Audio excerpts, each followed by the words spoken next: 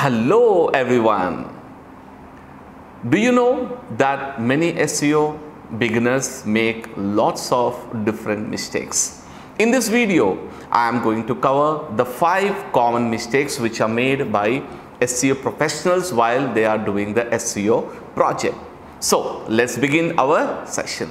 The first mistake done by most of the beginner SEO is creating low quality content and basically developing a level of content which will not be sufficient for to rank on the search engines. Now what do you mean, what I mean by this is basically if you see the most of the website which rank on the top 10 positions will generally have approximately 2000 words to 3000 words of content, and that content will be extremely helpful for user as well. And as we know, as per the recent Google update, we have got Google helpful content update that has become more specific now, that if you create low quality content with 500 words or 800 words, it is sure it's not going to rank. And what they feel is because we have added content in this website, previously there was no content, we have added some content, why is the website not ranking? So the answer is it won't rank.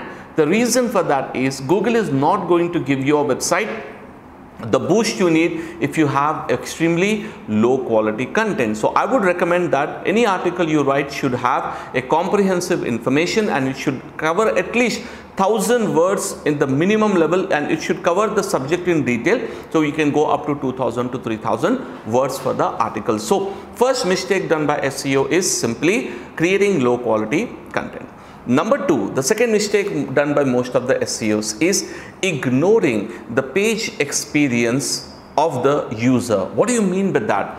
Many users actually, if you get a project in from the client, most of the times I have seen that beginners will right away start doing SEO on the page the way the design it is, and you will start working on it. If it was created long back in static website, they will take the static website and they start working, which is not at all correct. Now why? Because when we work on the website without a proper design, it's eventually going to not work out for the project. So what I recommend here is, if you get any project as a beginner, first thing, analyze the website. Is it responsive? Is it mobile friendly?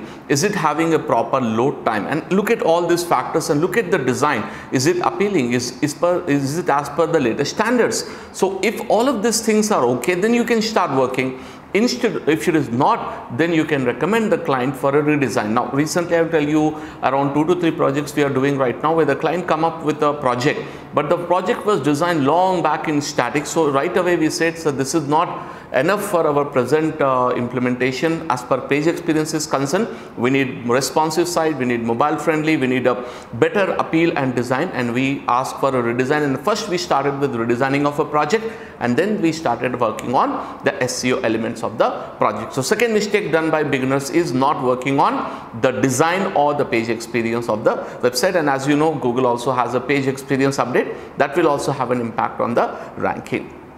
Number 3, third option is most of the beginners actually create lots of spammy and low quality backlinks, thinking the more number of backlinks I generate, the more ranking I will get. Now I would ask you to stop here.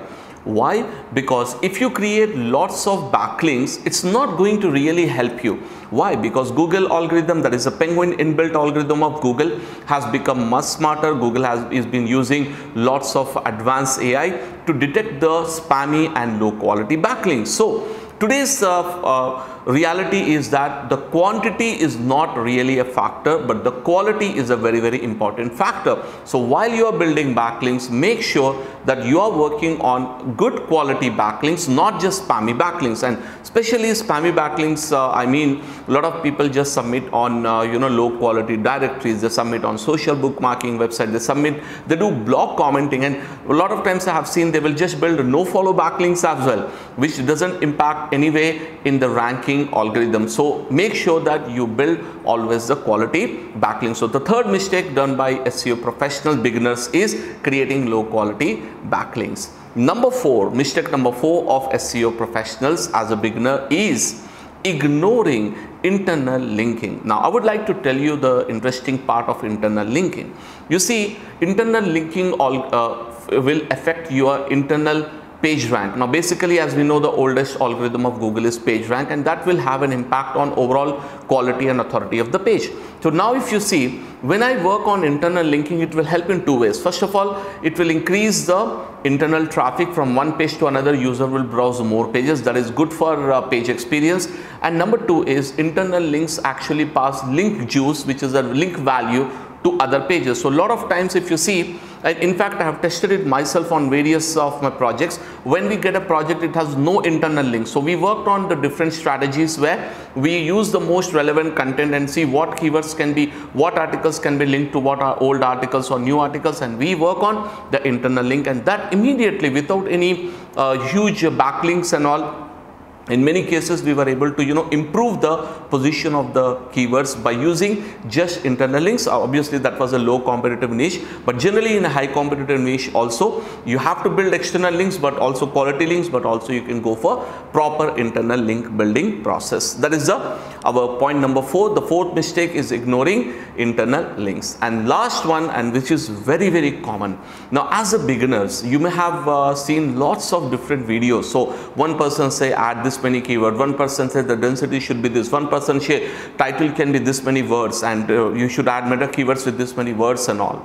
Now what happens in this process is, rather than focusing on the user, rather than focusing on the quality of the overall content, most of the beginners tend to insert lots of keywords, and when you read the sentence it will look more like keywords. It will never look like a real content. So what happened, over optimization is also a problem, where you over optimize the title, over optimize the description, over optimize the headings, over optimize the content, and put everywhere you are putting the keywords, which makes it very, very unappealing for a user to read. And also Google will detect about your content is over optimized and it's look like a spammy piece of content. So the fifth option is don't do over optimization. To summarize, the 5 mistakes most of the beginners do is creating low quality content. Number 2, ignoring page experience. Number 3, ignoring creating spammy and low quality backlinks. Number 4, ignoring internal links. And number 5, over optimizing the page. And as a beginner, if you